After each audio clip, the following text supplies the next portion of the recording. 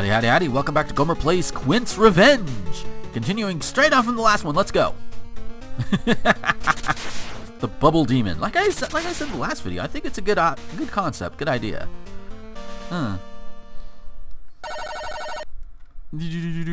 Okay, here we go again. And oh, this level is ice physics. Where have you been all game? Although I do like the fact that they changed the color palette of the enemies to match it. That's pretty awesome. And again, they did that. They would have to have done that in the original NES as well. So, whoop. Really should have had that out before I grabbed the other two. Oops. Oh no! Oh. Oh, fucking magnets! Damn, fucking magnets! Now we're getting some challenge. Because these guys... Oh! Boom, boom. Come on. Thank you. Ah, there we are. Ah.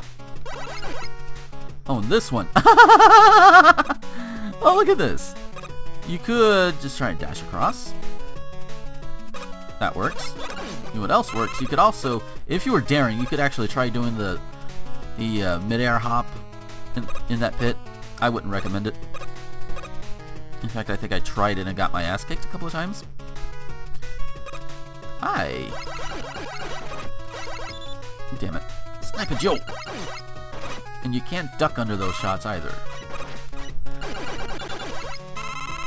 Typical fan game thing, you can shoot through the shield. Oh, hey, boss. I am the walrus. Cuckoo-ca-choo.